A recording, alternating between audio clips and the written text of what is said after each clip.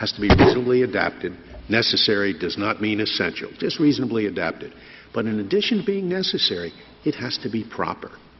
And we've held in 2 cases that something that was reasonably adapted was not proper because it violated the sovereignty of the states, which was implicit in the constitutional structure. The argument here is that this also is maybe necessary, but it's not proper because it violates an equally evident principle in the Constitution, which is that the federal government is not supposed to be a government that has all powers, that it's supposed to be a government of limited powers, and that's what all this questioning has been about. What is left? If the government can do this, what else can it not do?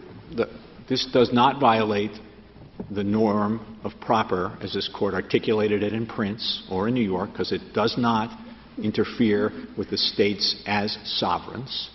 This is a regulation that But that wasn't my point. That is not the only constitutional principle that exists. An equally evident constitutional principle is the principle that the federal government is a government of enumerated powers, and that the vast majority of powers remain in the states and do not belong to the federal government. Do you acknowledge that that's a principle? Of course we do, Your Honor. And that's what we're talking about. And the way in which this Court, in its cases, has policed the boundary of what's in the national sphere and what's in the local sphere is to ask whether Congress is regulating economic activity with a substantial effect on interstate commerce. And here, I think it's really impossible in view of our history to say that Congress is invading the state sphere. This is a market in which 50% of the people in this country get their health care through their employer.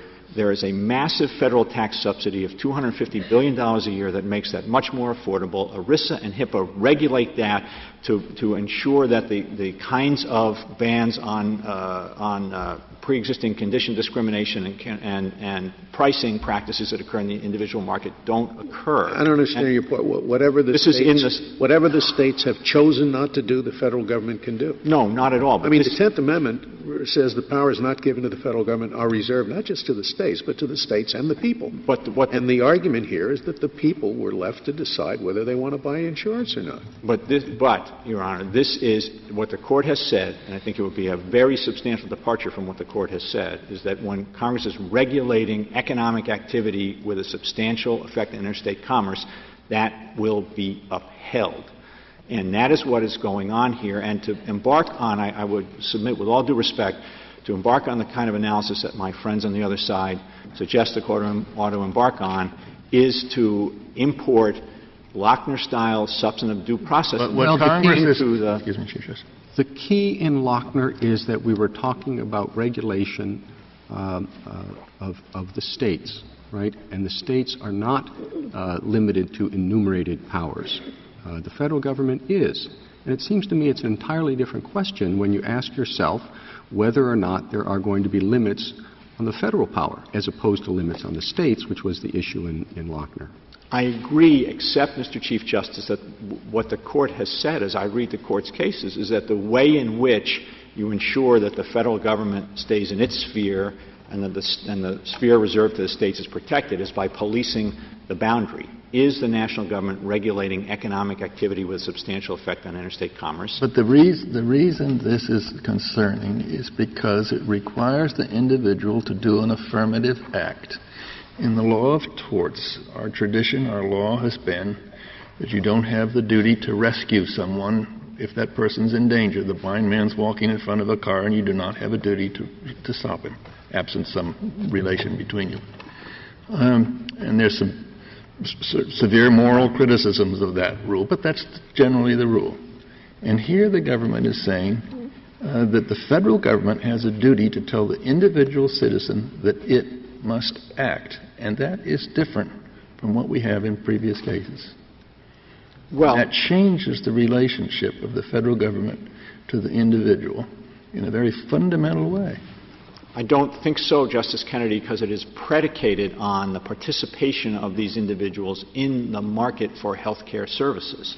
Now, it happens to be that this is a market in which, aside from the groups that the statute excludes, virtually everybody participates. but it is a regulation of their participation in that market.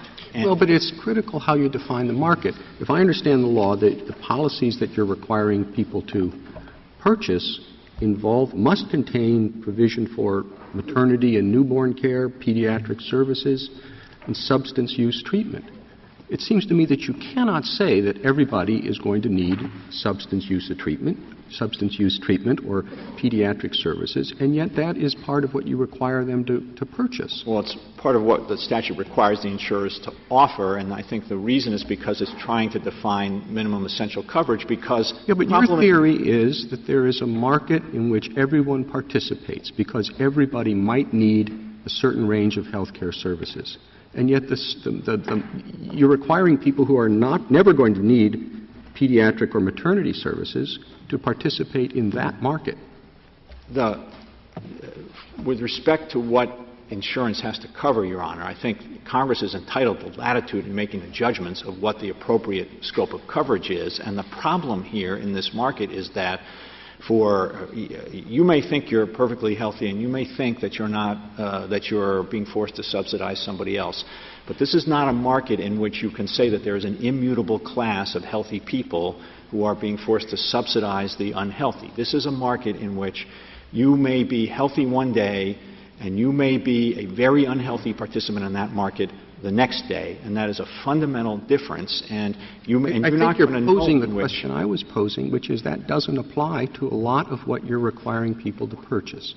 Pediatric services, maternity services. You cannot say that everybody is going to participate in the substance use treatment market, and yet you require people to purchase insurance coverage for that.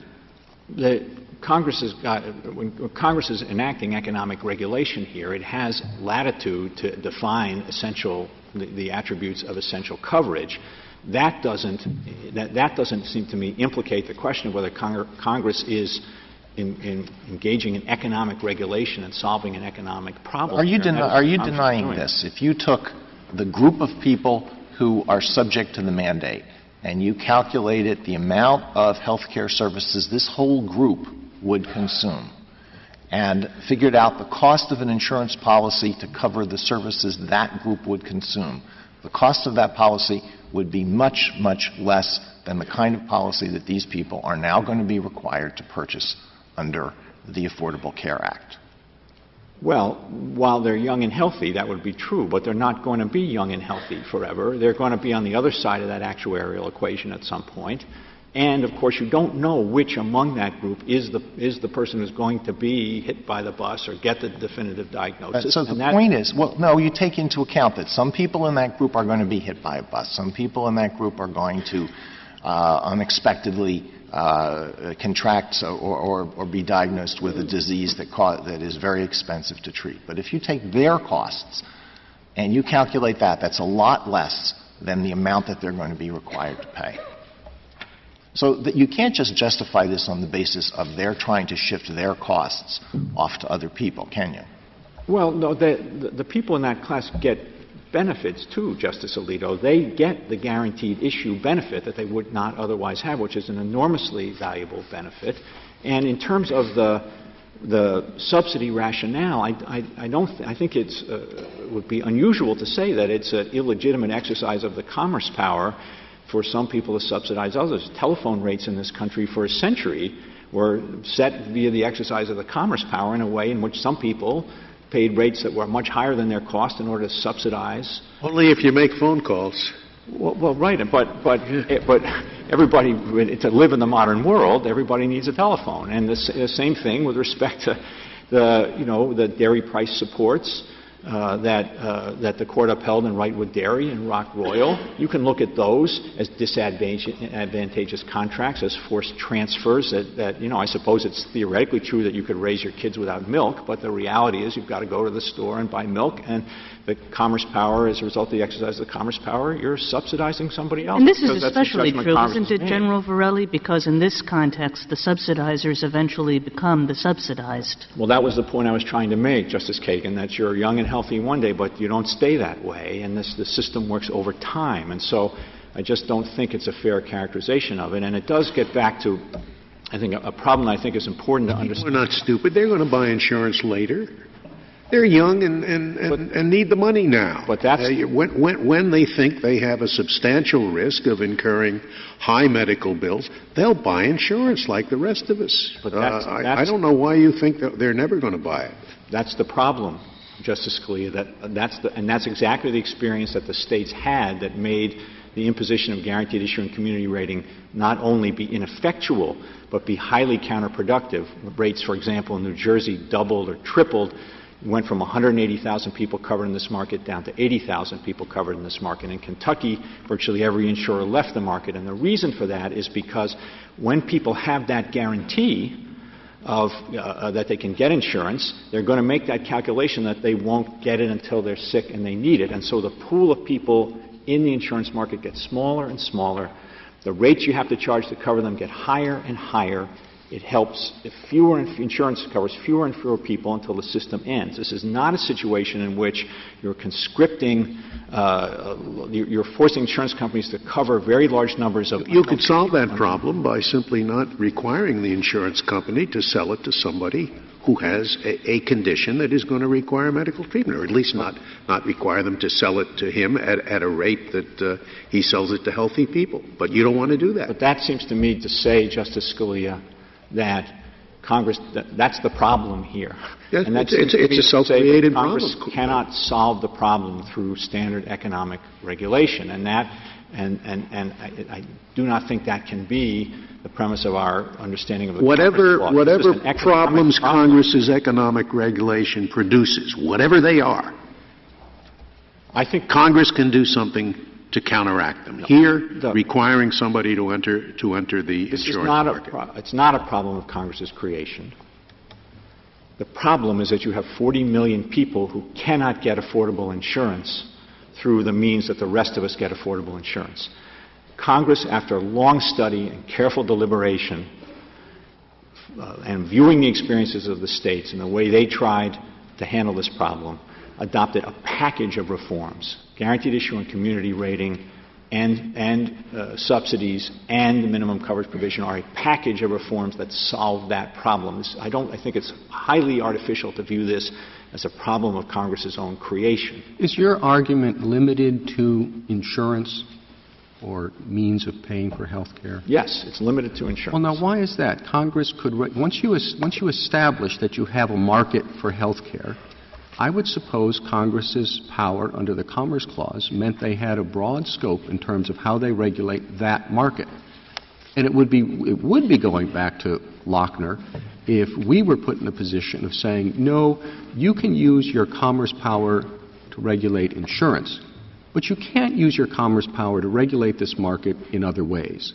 I think that would be a very significant intrusion by the court into Congress's power.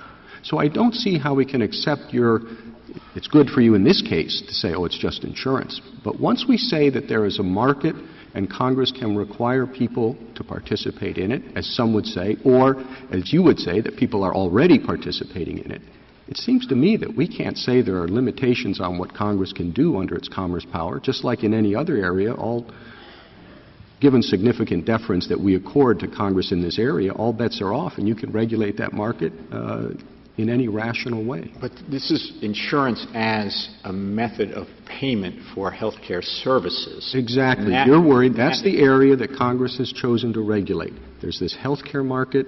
Everybody's in it, so we can regulate it, and we're going to look at a particular serious problem, which is how people pay for it.